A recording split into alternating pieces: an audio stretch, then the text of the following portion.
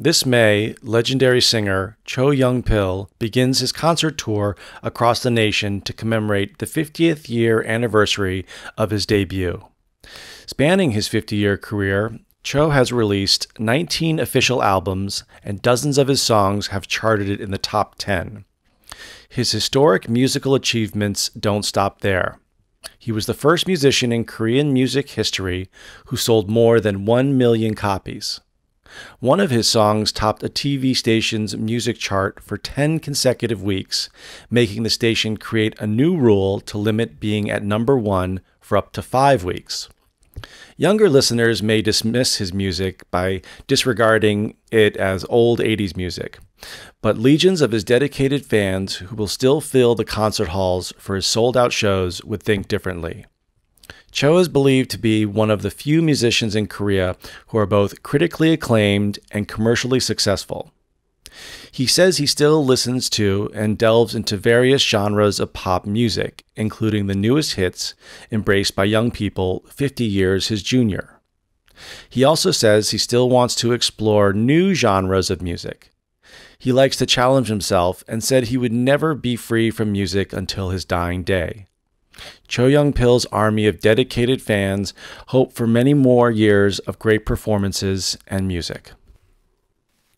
There is a TV show where young musicians pay homage to Cho by playing different versions of his song. So to pay homage, we use it when you want to reference someone or something, but also kind of to pay respect. So if you're watching a movie and you see a scene from another movie, that's kind of like paying homage to the other director. In this case, if you play someone's song, you are paying homage to them. There is a show dedicated to covering Cho's songs. Younger musicians perform their own version of his songs on air. So I said the show's dedicated to covering Cho's songs. So to cover a song is when someone plays a version of an original song. It's not their own, but they're playing their own style of that song. We call it covering. Cho's love of music hasn't faded. He keeps his finger on the pulse of today's music by listening to the current Billboard pop hits. So I mentioned Cho's love of music hasn't faded.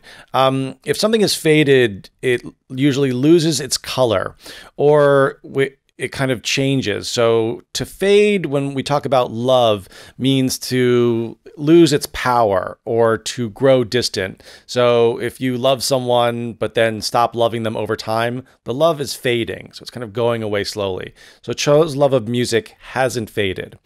And then next, he keeps his finger on the pulse of today's music. So to keep your finger on the pulse, it's like if you take your finger and put it on your body and you feel your heartbeat. But to keep your finger on the pulse means you are keeping up with current trends or new ideas. So by listening to recent pop music, you are keeping up with it. You're keeping your finger on the pulse. Cho is constantly following the top pop music groups so he can keep up with all the new music that is coming out. He has a constant desire to create new and innovative music.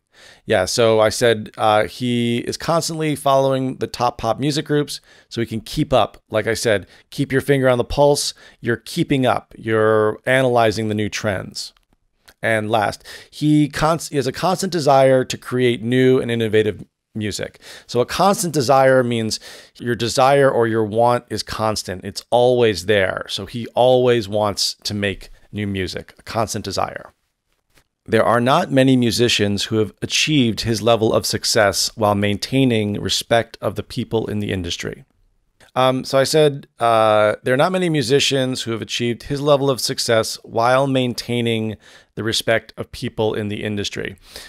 So when you're using maintaining, what we're talking about here is comparing two things. So he was very successful, but he's also maintained a certain level of respect. So meaning a lot of people, once they become successful, they may lie or cheat or steal from other people, therefore are not respected. But Cho was able to be successful, but also be respected. So we use maintaining respect. Not only is Cho successful, he is loved and respected by his fans, critics, and fellow musicians. Cho's music reaches a wide range of people from young to old.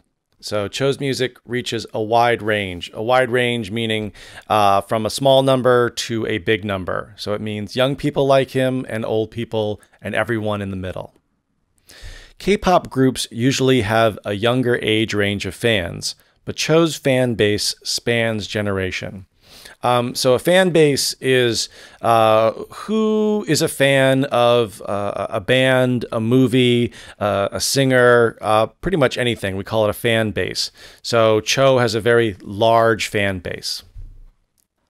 Contrary to mainstream K-pop music that focuses a lot on the visual aspects of a performance, a lot of music lovers want to hear well-composed songs from the heart. So I said, contrary to the mainstream K-pop. So what we're doing is we're comparing Cho's music to mainstream or very popular K-pop music. That's when we're going to use contrary at the beginning of a sentence. And then the last part was compose songs from the heart. So songs from the heart are songs that reflect love, loss, wins in life, but songs that have a lot of feeling to it and talk about emotion. So we call those songs from the heart. There will always be a demand for great music. Good music defies age, looks, and is appreciated by everyone. So I said good music defies age, looks, and is appreciated. So to defy something is to go against.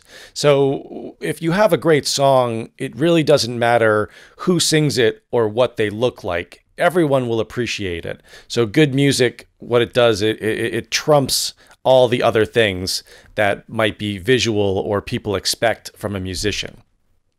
Thanks for downloading, guys. Talk to you later. Bye-bye.